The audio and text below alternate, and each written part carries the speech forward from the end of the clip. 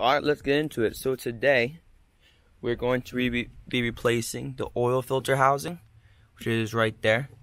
This little piece right here. Gonna be replacing that. And also the ignition coil. So hopefully, the ignition coil is why it's not turning over. And then the oil filter housing is why it's pouring oil everywhere. And also for future stuff, we are going to be removing the smog pump and the rail, the air rail, with all this, with all the hoses and stuff, just to make the engine bay a little bit cleaner. Because, I mean, naturally these things just look like a mess, like as you can see. So, yeah, let's get into it. So first up, let's get the oil drain. So I got the car jacked up, oil pan ready, and let's get this oil out.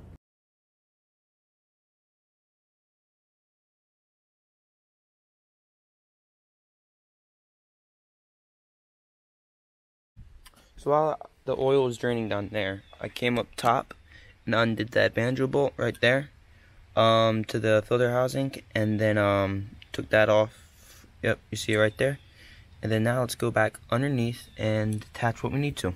I can't really get a good shot from underneath because of the oil in the way, but if you look right through here, see that socket right there? There's a bolt.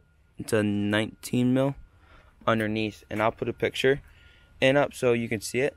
And we're just loosening that, and hopefully this thing will come off. So I'll get back to you. Alright, so finally got the bolt out, and it is out, but now gotta get the rest of this thing out. So if you look at the new one, it's just one bolt, right? Sorry, it's just one bolt that holds it, and that's it. So should be able to just wiggle it out. So that's what I'm gonna try to do.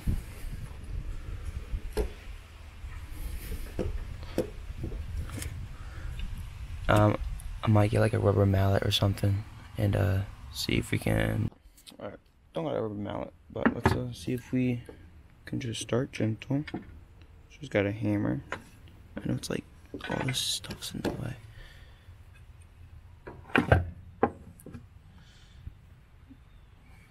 Alright, let's see if we can. Yep, it's coming out. Nice little taps. Should do it, hopefully.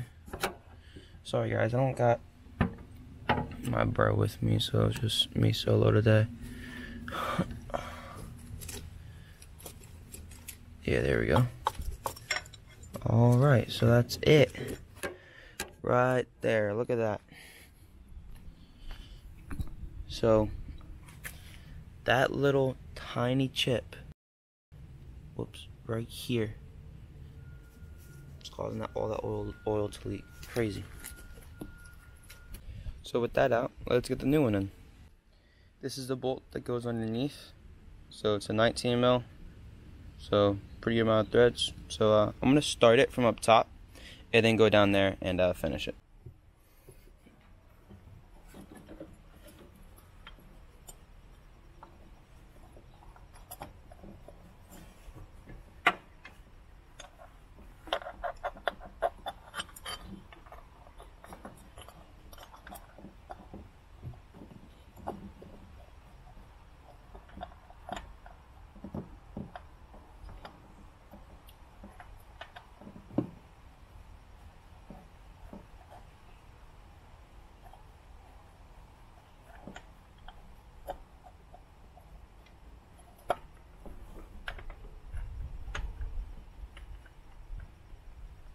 I feel like it should be catching, but there we go. Yep.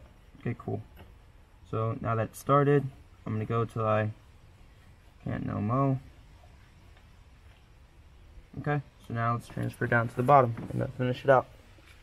So got that snugged up down there. Now let's get this where's it at? This is banjo bolt in right here. So this banjo bolt, see, it's a pretty hefty one. You're gonna have two cross washers. You're gonna have the one on the bolt and the one that goes on the other side. So let's start.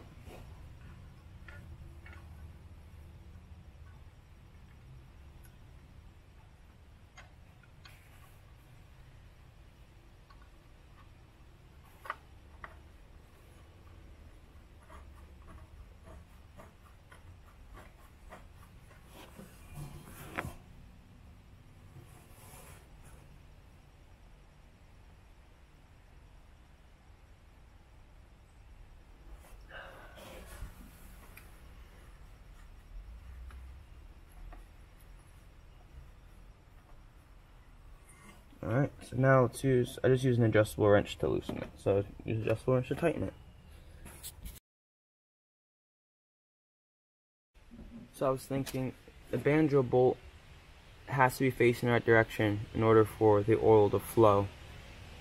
And how am I going to tell it's in the right way? You know what I mean? So I don't know, maybe there's something I don't know that I'm not doing. But what I'm going to do, I'm going to take it back off, and then I'm going to mark where the banjo holes are at, and then go from there. So, you live and learn. So what I did, guys, I don't know if you'll be able to see it all. Let me try to get you in. So I put scratch marks right here. I don't know if it's focused. I put scratch marks on either side where the banjo holes were at, and that's what signified where they were. We drained the oil, and then we took the old filter housing off, put the new filter housing on, and now we're gonna put the oil back in. I'm struggling with this oil filter right now, dude. I can't get it to line up straight.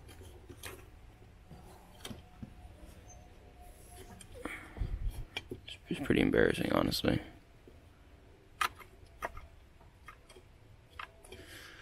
Oh boy. So got that on. So now let's change out this distributor. So 12 volt ballasted distributor, and let's switch it out real quick. Alright, let's see what we got here. So we got this to the bottom one. That thing, so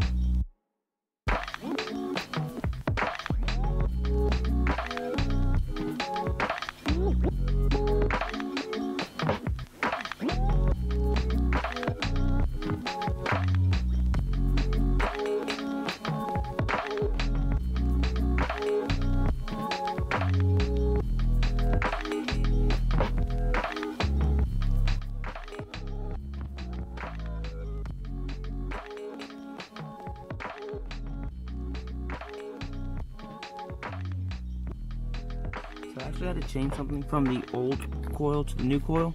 So on the old coil, it had 2 of these female.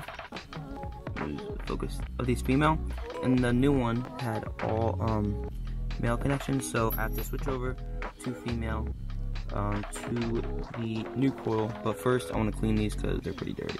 So got them cleaned. So now let's get these connections on the coil. Get the coil back on the car. Alright, so I got the coil, oil filter housing, oil filter on, oil back in the car. And guys, I am so scared to try to start it because I don't want anything bad to happen. So let's see what happens. Alright, the moment of truth. I am really nervous. I just hate doing things over again, especially like when I try to do them the right way. But how can you tell? Alright, let's get it. Here we go. Moment of truth. I'm just gonna do like a, I'm just gonna turn it on here, the fuel pump, and then try to start it and then just turn it off. Fuel pump's on. Alright, I'm gonna see if there's any leaks. Okay, so far we look good. I honestly don't know if I'm getting spark. I know I'm getting fuel. Obviously I know I'm getting air. Don't know if I'm getting spark. Choke's on. I might spray it with a little ether. Try to get bump, or just try to give it a jump. We'll see. Still looking for leaks. Hoping for some sign of it wanting to go. Fuel pump.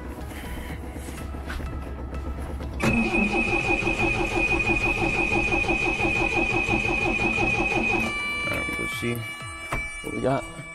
Okay, thankfully no oil leak as far as I can tell, but still I'm not getting any signs of it, you know, trying to turn over. I don't have anyone here to try to test to see if I do have spark, but it's still working. Make something happen.